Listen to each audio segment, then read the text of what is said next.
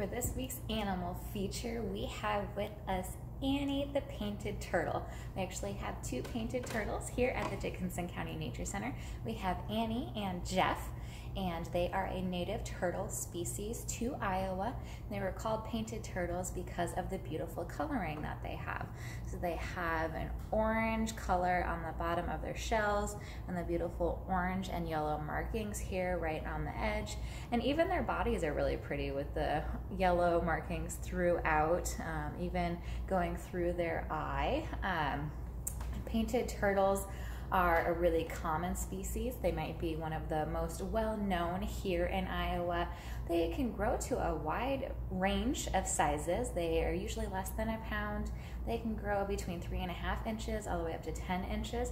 So if you come to the Nature Center, you can see that Jeff is actually a little bit smaller than Annie. He's a little bit younger than Annie. Annie is probably about 7 inches. So she's still not even the biggest of painted turtles.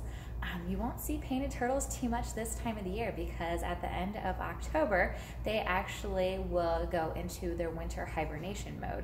So they'll go into the bottom of a wetland area and they actually can hold their breaths all winter. So they'll bury themselves in the mud and they will hibernate and hold their breaths all winter. They are one of the first turtle species to then come out in the spring. So you can often see them basking even at the beginning of March. At the Nature Center, you can see them basking a lot in their little sun lamp here. They will come up on dry land and they will soak up the sun and help regulate their temperature since they are cold-blooded.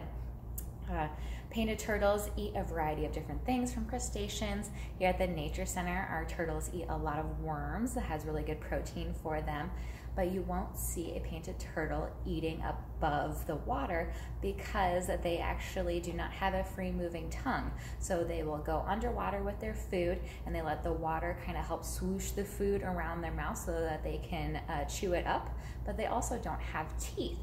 So they actually chew with what's called a horny palate.